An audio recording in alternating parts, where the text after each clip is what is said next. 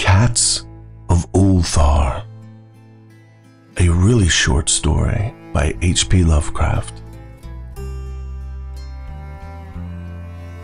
It is said that in Ulthar, which lies beyond the river Sky, no man may kill a cat. And this I can verily believe as I gaze upon him who sitteth purring before the fire. For the cat is cryptic and close to strange things which men cannot see. He is the soul of ancient Eopdu, and bearer of tales from foreign cities in Meroe and Ophir. He is the kin of the jungle's lords, and heir to the secrets of hoary and sinister Africa. The Sphinx is his cousin, and he speaks her language, but he is more ancient than the Sphinx, and remembers that which she hath forgotten. In Ulthar, before ever the burgesses forbade the killing of cats, there dwelt an old cotter and his wife who delighted to trap and slay the cats of their neighbors. Why they did this I know not, save that many hate the voice of the cat in the night, and take it ill that cats should run stealthily about yards and gardens at twilight. But whatever the reason, this old man and woman took pleasure in trapping and slaying every cat which came near to their hovel.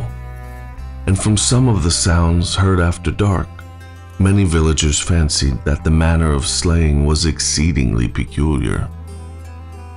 But the villagers did not discuss such things with the old man and his wife, because of the habitual expression on the withered faces of the two, and because their cottage was so small and so darkly hidden under spreading oaks at the back of a neglected yard.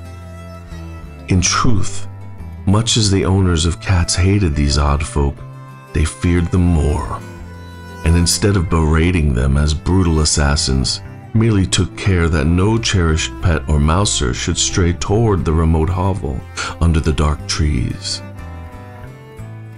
When through some unavoidable oversight a cat was missed and sounds heard after dark, the loser would lament impotently, or console himself by thanking fate that it was not one of his children who had thus vanished.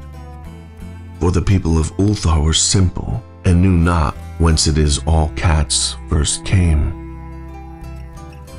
One day a caravan of strange wanderers from the south entered the narrow cobbled streets of Ulthar. Dark wanderers they were, and unlike the other roving folk who passed through the village twice every year. In the marketplace they told fortunes for silver and bought gay beads from the merchants. What was the land of these wanderers none could tell, but it was seen that they were given to strange prayers, and that they had painted on the sides of their wagons strange figures with human bodies and the heads of cats, hawks, rams, and lions. And the leader of the caravan wore a headdress with 2 horns and a curious disc betwixt the horns. There was in this singular caravan a little boy with no father or mother, but only a tiny black kitten to cherish. The plague had not been kind to him, yet had left him this small furry thing to mitigate his sorrow. And when one is very young, one can find great relief in the lively antics of a black kitten. So the boy, whom the dark people called Meanies, smiled more often than he wept, as he sate playing with his graceful kitten on the steps of an oddly painted wagon. On the 3rd morning of the wanderer's stay in Ulthar, Meanies could not find his kitten, and as he sobbed aloud in the marketplace, certain villagers told him of the old man and his wife, and of sounds heard in the night. And when he heard these things, his sobbing gave place to meditation, and finally to prayer. He stretched out his arms toward the sun and prayed in a tongue no villager could understand. Though indeed the villagers did not try very hard to understand, since their attention was mostly taken up by the sky and the odd shapes the clouds were assuming. It was very peculiar, but as the little boy uttered his petition, there seemed to form overhead the shadowy, nebulous figures of exotic things, of hybrid creatures crowned with horn-flanked discs. Nature's full of such illusions to impress the imaginative. That night, the wanderers left Ulthar and were never seen again. And the householders were troubled when they noticed that in all the village, there was not a cat to be found. From each hearth, the familiar cat had vanished. Cats large and small, black, gray, striped, yellow, and white. Old Cranon, the burgomaster, swore that the dark folk had taken the cats away in revenge for the killing of Meanie's kitten, and cursed the caravan and the little boy.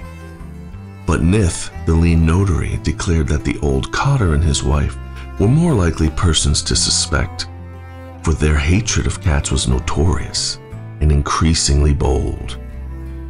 Still, no one durst complain to the sinister couple, even when little Atal, the innkeeper's son, vowed that he had at twilight seen all the cats of Ulthar in that accursed yard under the trees, pacing very slowly and solemnly in a circle around the cottage, two abreast, as if in performance of some unheard-of rite of beasts.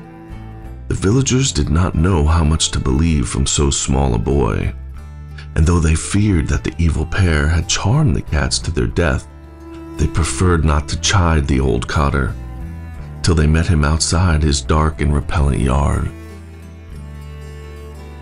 So Ulthar went to sleep in vain anger, and when the people awaked at dawn, behold, every cat was back at his accustomed hearth, large and small, black, gray, striped, yellow, and white. None was missing. Very sleek and fat did the cats appear, and sonorous with purring content. The citizens talked with one another of the affair, and marveled not a little. Old Cranon again insisted that it was the dark folk who had taken them, since cats did not return alive from the cottage of the ancient man and his wife. But all agreed on one thing, that the refusal of all the cats to eat their portions of meat or drink their saucers of milk was exceedingly curious. And for 2 whole days, the sleek, lazy cats of Ulthar would touch no food, but only doze by the fire or in the sun. It was fully a week before the villagers noticed that no lights were appearing at dusk in the windows of the cottage under the trees. Then the lean Nith remarked that no one had seen the old man or his wife since the night the cats were away.